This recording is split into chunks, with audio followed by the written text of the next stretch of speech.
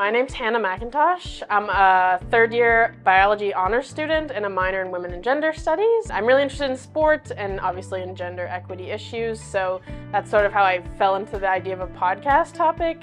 And then obviously Kenzie wanted to do a podcast as well, so we ended up collaborating, and that's how we ended up making a podcast. And it's been super great. We've learned so much about the whole editing process, about recording, about doing research, and then obviously about marketing and promoting. Hi, so I'm Kenzie, and I work together with Hannah McIntosh together on our podcast Time Out with H&K, and we did this in collaboration with the Gender and Work class, so we were gracefully funded by the NB Coalition for Pay Equity, Future NB, and the Experiential Learning Office at Mount Allison University, and they gave us funding to create this awesome podcast about gender equity in sports. So gender equity and pay equity for female, transgender, and non-binary athletes. Hi, my name is Sophie Fleming, and my project is an Instagram series. I came up with 10 slides, and it's an ode to care workers.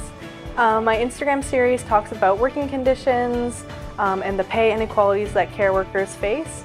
I was inspired to do this project because in the summers I work at the Drew Nursing Home here in Sackville, and I'm able to firsthand experience some of the frustrations and inequalities that happen in this field of work. I really wanted this work to make care workers feel seen and heard and appreciated. Hopefully my Instagram series is able to do that. Hi, my name is Sian Che.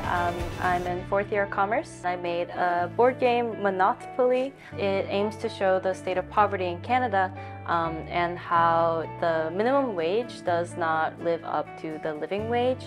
And the difference makes it hard for people with precarious work and low-wage jobs. And a lot of people who are like super important in the community, like Dr. St. Pierre coming and talking to us was super exciting.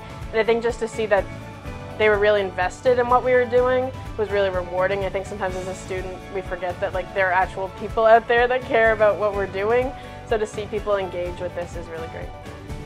Turnout today at the showcase was excellent. It was so fantastic to see all the different faces that came to look at our projects and really look at all the hard work that we put into this. So yeah, it was definitely really rewarding to see all those faces.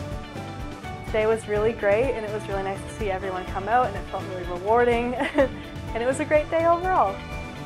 And it was generally just amazing to have people laugh and play the game and point out the little details that I've had in the game that I've worked hard to accomplish.